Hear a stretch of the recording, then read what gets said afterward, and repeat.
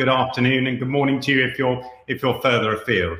Look, I'm joined this afternoon by two eminent academics who, on face value, look at the promotion and the maintenance of peace through subtly different lenses. We've got Professor Funmi Olonisakin, who is Vice President and Principal of the an International Professor of Security, Leadership and Development at King's.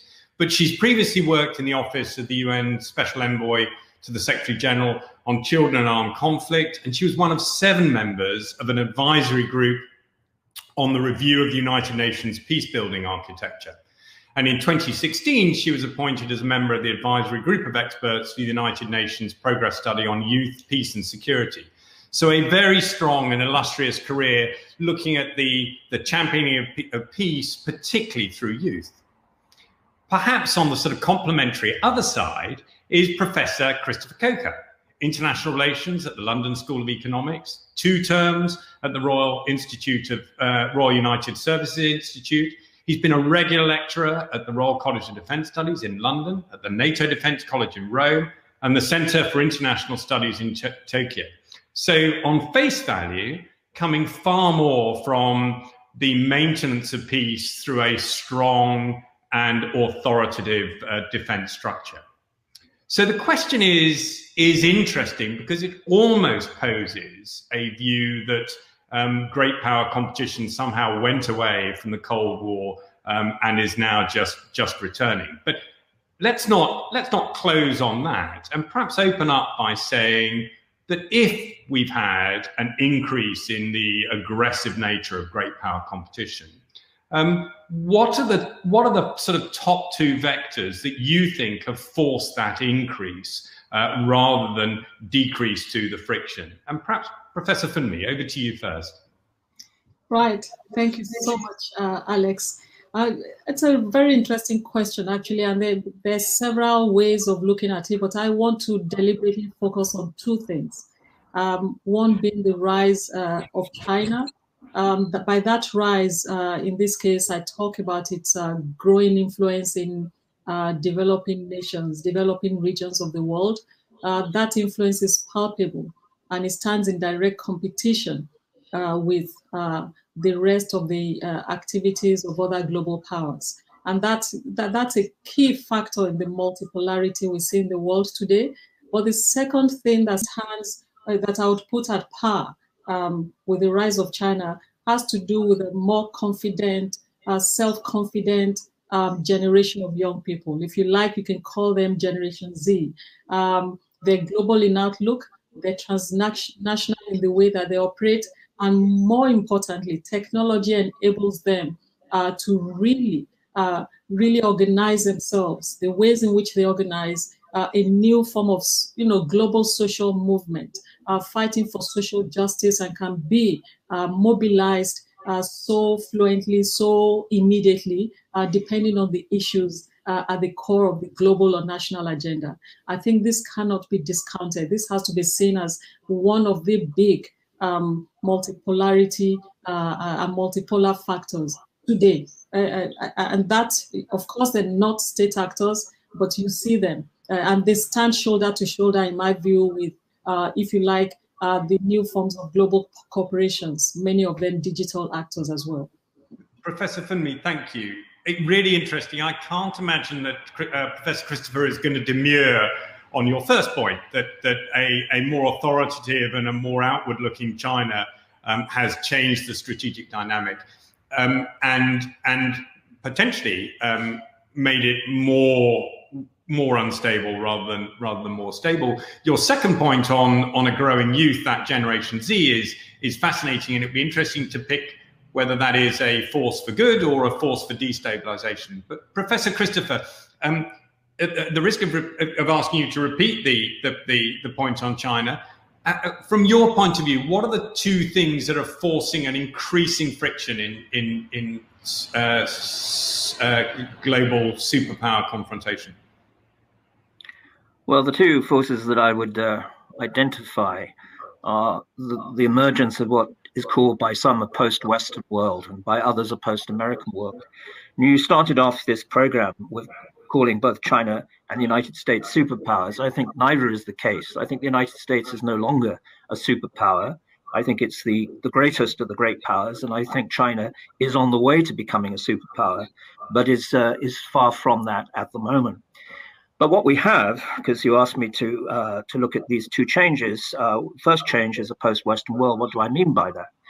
Well, I think a challenge to the idea of liberal world order, but it's a challenge to the idea that Western values are the only values that actually count. And it's interesting that in 2019, both Russia and China signed a joint communique in which they talked about the need to produce a polycentric world, a multipolar world, in other words.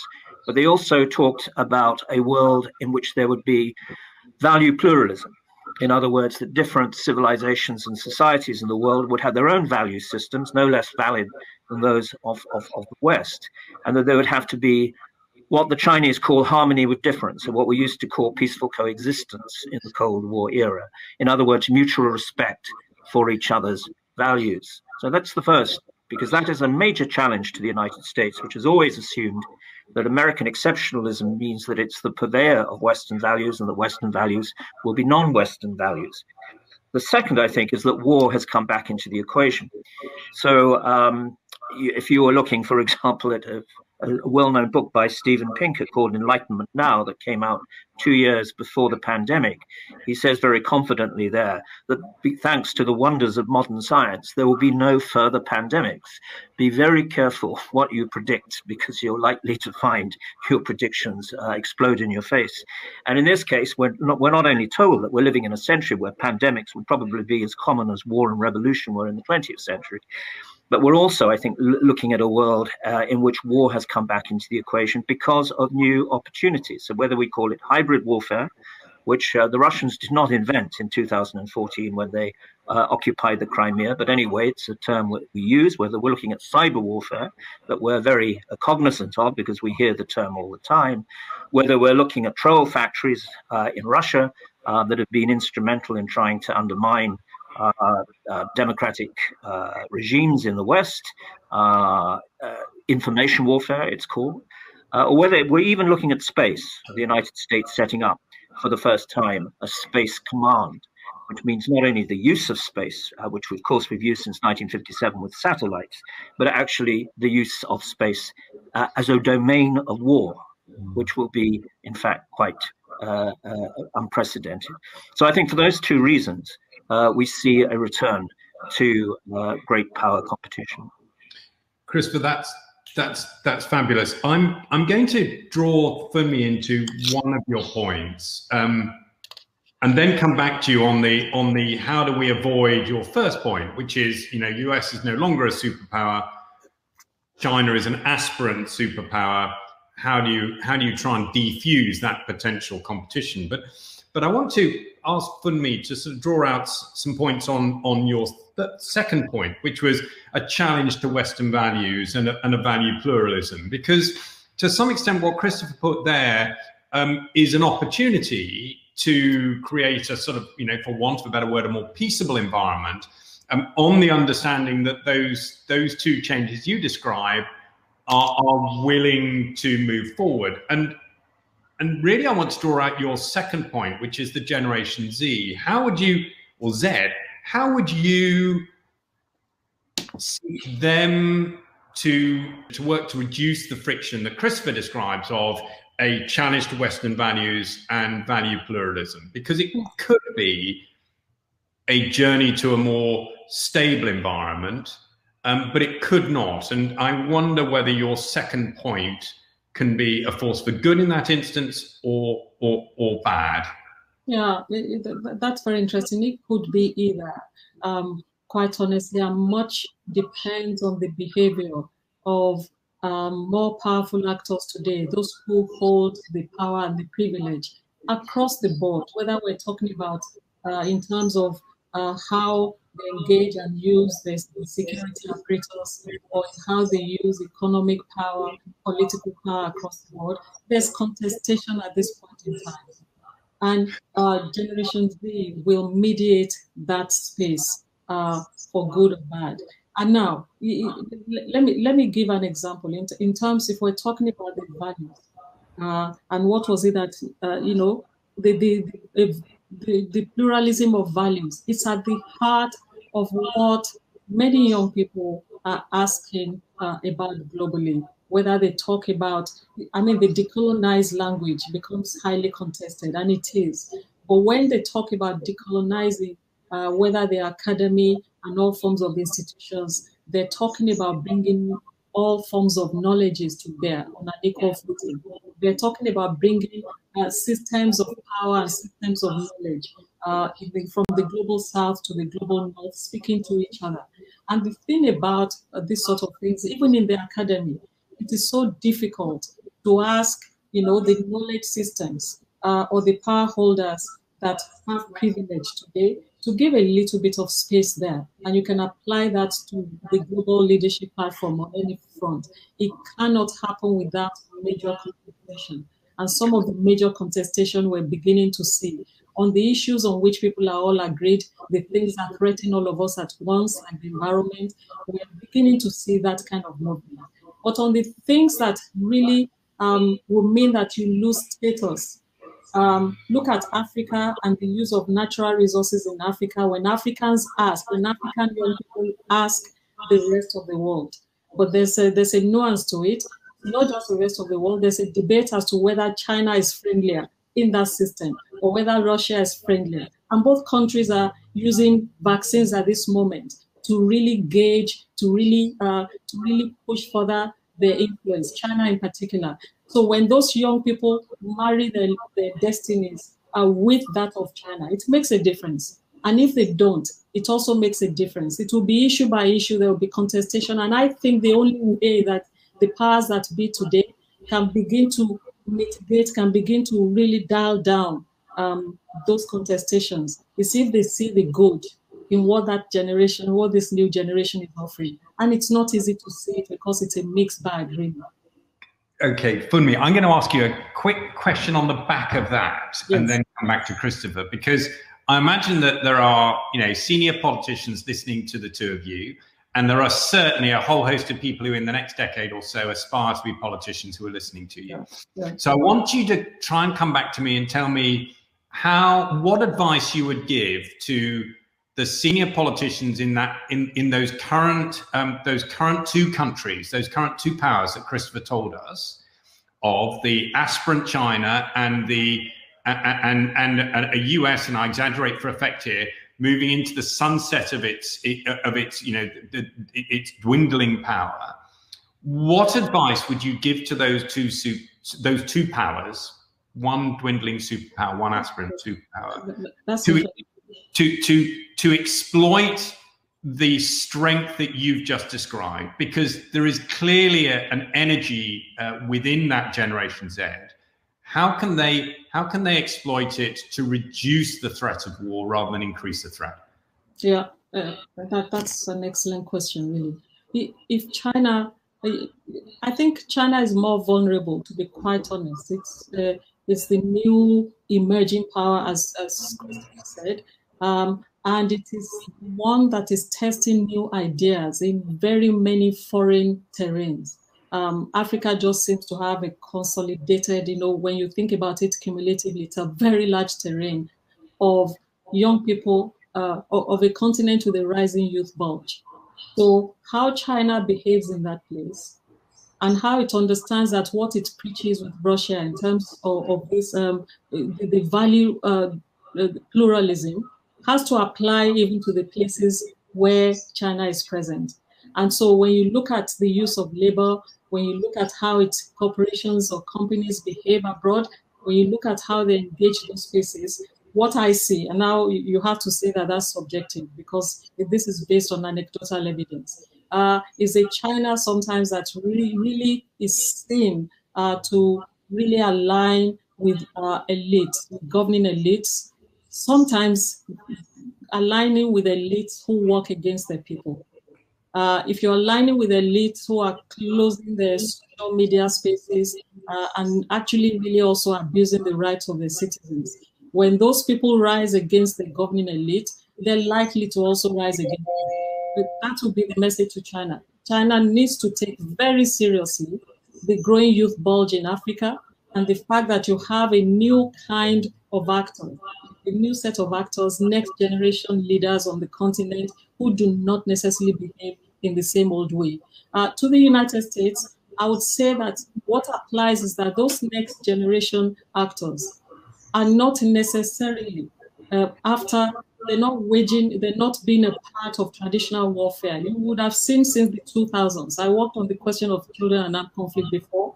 What you saw with the ready recruitment of children, young people as soldiers, has since changed to a situation in which young people would rather also take to the streets instead of be utilized by armed groups and warlords like they were easily before. I'm not saying that is completely over with the kind of terror networks that we have, but they exercise agency more, even if they're going to be part of any armed groups.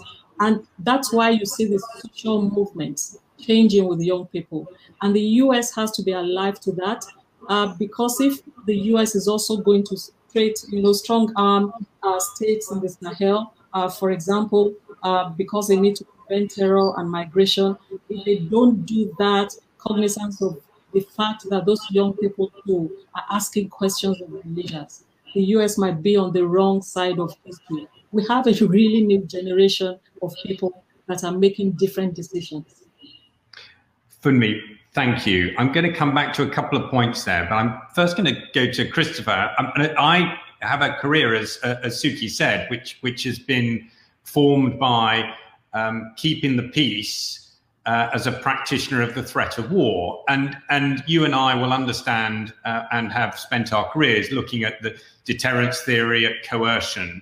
And that's what I understand. I understand that from the Cold War when I started my career, and I see it returning now.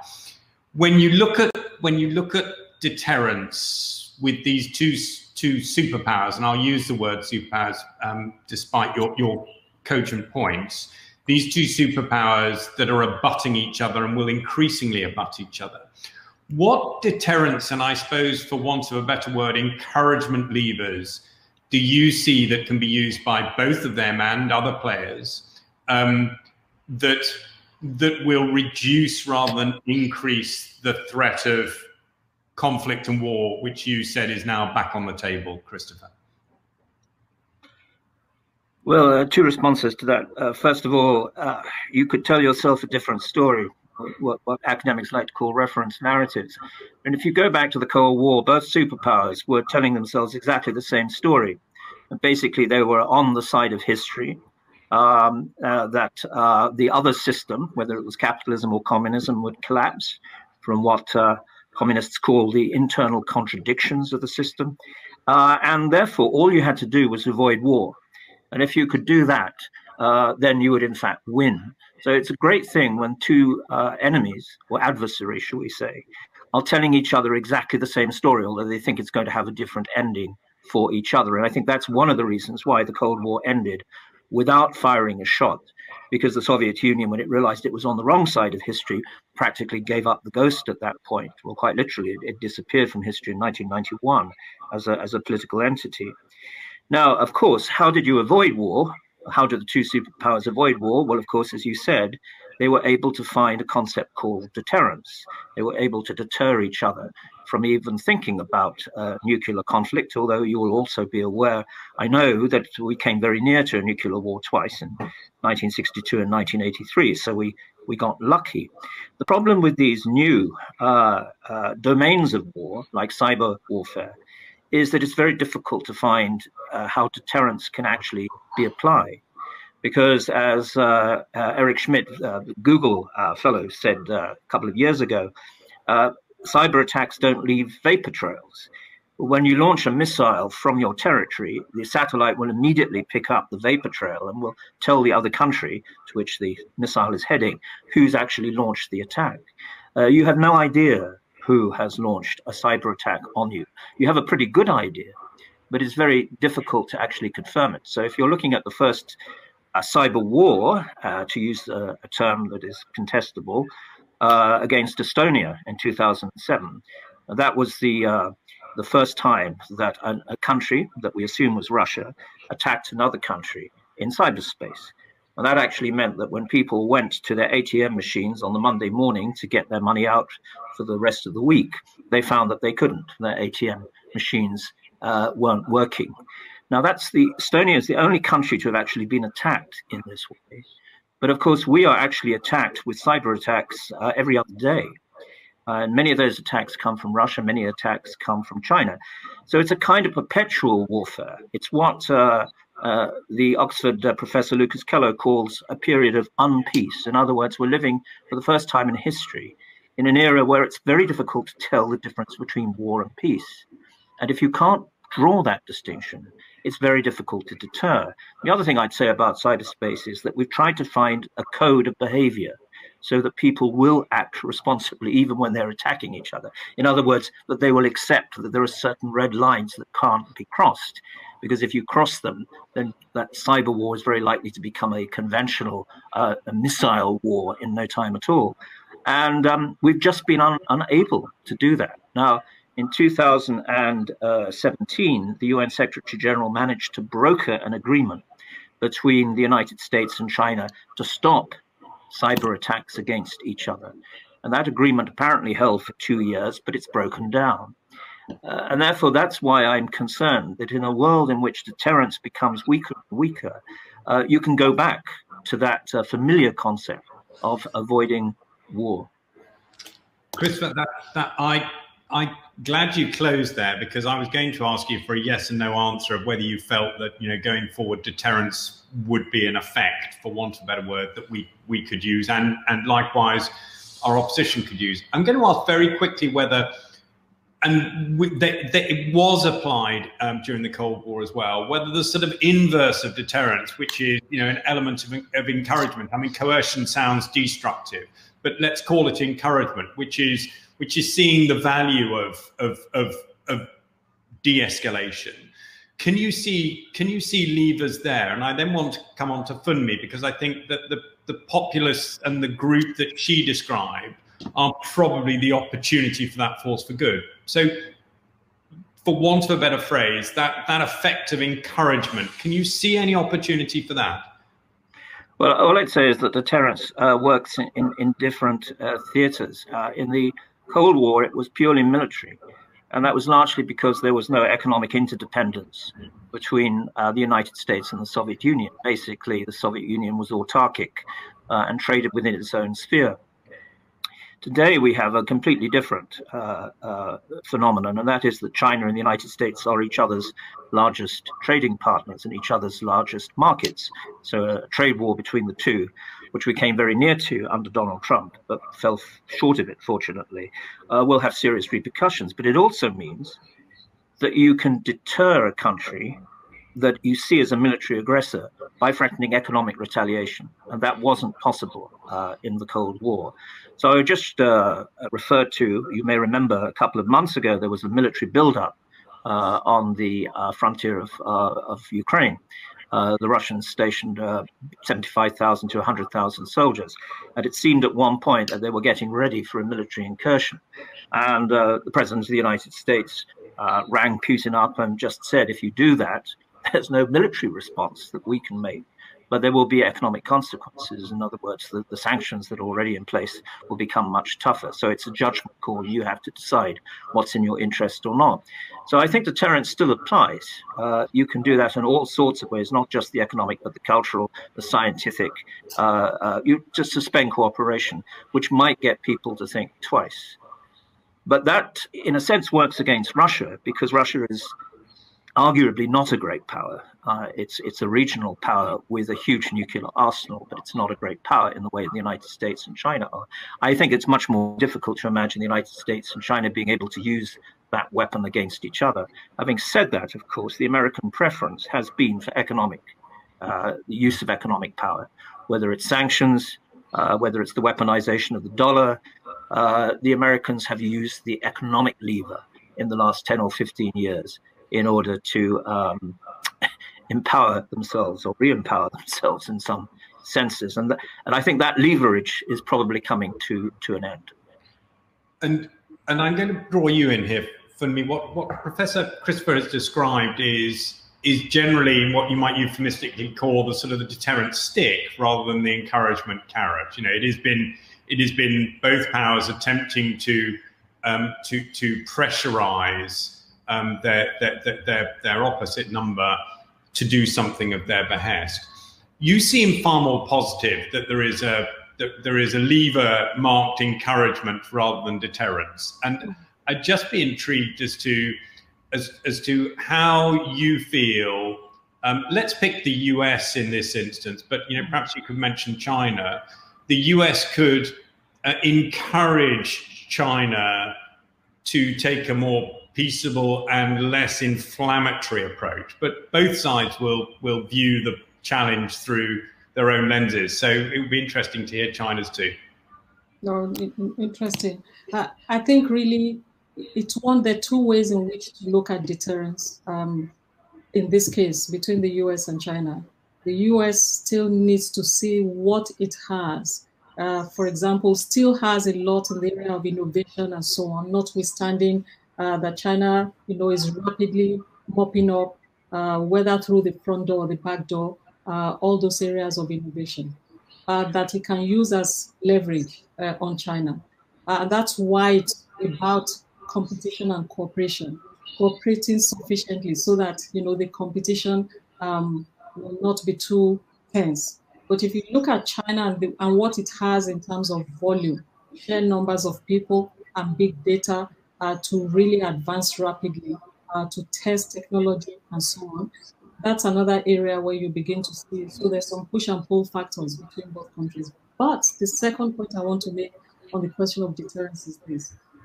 Those places in the developing world where both powers still want to retain some kind of influence, even if the last US government did not see those places as particularly useful because they were looking inward, those places are the places where the behavior of the population will be a source of leverage. Whoever that population decides to support in terms of volumes of trade, in terms of how they behave and support the action on the ground. So we're seeing a new proxy.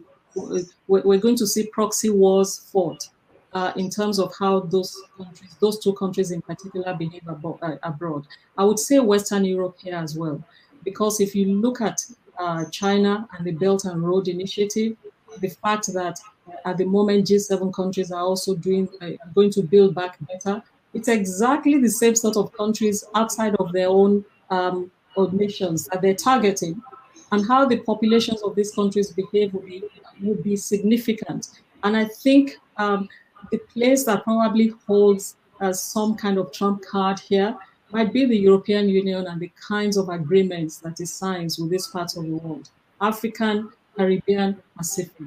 Let's look at that and how those sort of agreements begin to change the game. And I think Europe is going to be a big part of this story. But how do populations of Europe behave and how the populations of those other parts of the world behave will be a significant aspect of this. If you have a young African who sees China as the enemy, the leaders will not defend China for too long, and vice versa. And I think this is what was not part of the equation before, which can be part of the equation now if we're talking about deterrence. There's a new proxy war that will go on. Okay, we're closing on question time. I've sort of got a reflection over the last 30 minutes of and I'm going to characterize it through exaggeration. Professor Funmi, who is very upbeat, sees the youth, sees cooperation as a huge force for good, but with some risks associated, particularly with the two great powers. And with Professor Christopher, who's sitting looking at a moment in time where you've got an aspirant great power and you've got a great power in decline, with very different cultural views and an interconnected economy, which is both a force for good and a threat. Perhaps each of you could reflect in just sort of, minute to 2 minutes, whether you think that the world has got the right structures in place to take superpower competition forward and de-stress it, rather than accelerate and increase friction?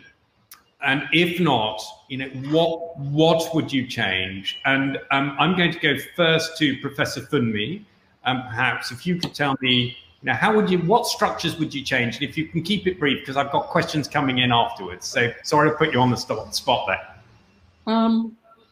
Let me go straight to the UN Security Council, where that, I should have mentioned that as well, where that competition is going to be most profound, because we're going back to a time when it was the Soviet Union or the US. If they didn't agree with something, things were shut down. Now it's the China-Russia axis and the US Western European axis.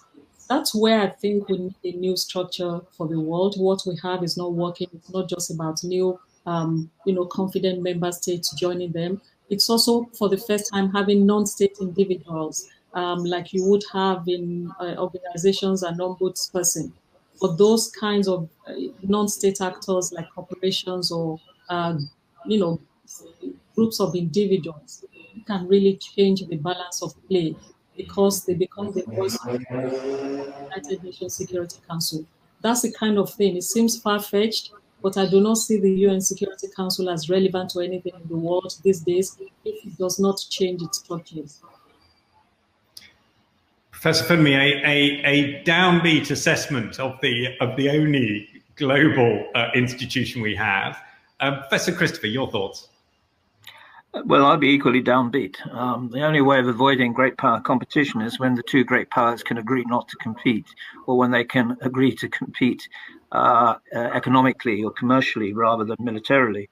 And there are two things I'm afraid standing in the way of this cooperation. One is what President Trump's former security advisor, H.R. McMaster, in a recent book called America's Strategic Narcissism, which is that the US still sees itself as the central player in all of this. You may remember when Trump's ambassador to the UN, Nikki Haley, first addressed the Security Council. She said, you're either not with us or against us, but the thing is that we're watching our back, and for those of us who don't have our back, we're taking names. That was kind of arrogance, which unfortunately is still, I think, centrally there in the American administration and the Biden administration, the American imagination. This unwillingness to share, basically, this unwillingness to accept that China is going to have a major voice in the running of the international system, which will, of course, ultimately mean the reform of the United Nations, which has been blocked for over 50 years. On the Chinese side, there is, I think, an unwillingness to make friends. Partly because, as Xi Jinping told UN's General Assembly when he addressed them a couple of years ago, we're not the West. We don't have alliances. We don't have allies. We have partners, but they're partners here today and they go tomorrow. And the whole Belt and Road Initiative is, of course, an excellent sign of this partnership. Well, that ended in what was called wolf diplomacy, which is highly aggressive and arrogant language by the Chinese in the last 2 years, partly fueled by COVID and the belief that the United States was down and out practically. In fact, it's not out, it's back. But Xi Jinping, of course, did say in a major foreign policy speech 3 weeks ago that we need friends now, that we've forgotten. Well, I hope that is the case, because China traditionally has not sought friends at all. It has sought just merely trading partners, and I think there is a need for friends. But the downside to that, and this will be my last sentence, you'll be glad to hear, is that friends can lead to a kind of cynic system, where you have a block of countries that associate themselves with China in the same way that you already have a block of countries that associate themselves with the United States. And you saw that block of countries in action over the weekend. It's called the G7, and China said yesterday that the world's fate is not determined by a small group of Western countries. So I fear what's happening is that the world is dividing into blocks. It's going to be very, very difficult to be neutral, to be non-aligned, to use a term we're familiar with from the Cold War, because both countries demand that you make choices. Professor Christopher, thank you. I'm going to come very quickly to a question, and this is for you, Professor Funmi. And the question is,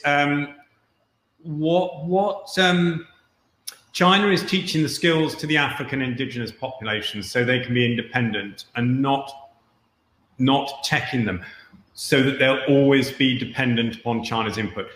I think the question is around, is China buying loyalty, or is it properly developing the nation states, particularly in Africa, where this questioner is from? Is it developing the nation states so they can be the friends that, but not the dependents that Christopher described?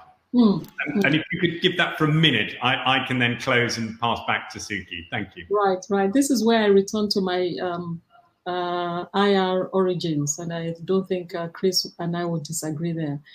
What state actors will always do is to act on the basis of their interest. So any African nation or any ACP country that thinks that China will act differently from the West before them has something else, coming. And I think it's simple. All China is doing, it creates a platform where it wants to build partnership and promises equal partnership. But when you have weak nations unable to take advantage of that offer by making demands that work, for their people, then you have, China does not owe Africa or Latin America or Asia Pacific countries any special favors against its own people. It will take what it can get. And if it needs to build the capacity of those people only to come back to ensure that the market is there because they have put the infrastructure there and so on, it is acting in its own interest. And that's why I would continue to argue that a new generation in these countries will challenge the leaders very hard to change their behavior towards China or Europe or the US in order to give a better opportunity to that next generation. But whoever reaches there first on a fair basis is probably going to win. Yeah. Professor Funmi, Professor Christopher, thank you so much. I think we've left with a feeling that you're both relatively unimpressed with the current UN Security Council and the powers it has. We've got a US that is unwilling to share leadership, and let's hope that that changes through the Generation Z that you described, Professor Funmi, and a China that is quite a transactional nation, and as it matures its political and geopolitical diplomacy, one hopes that it will become more developed than the very transactional approach. But to both of you, thank you very much for your time, and I now hand back to Suki for the remainder of CogX. Goodbye. Thank you.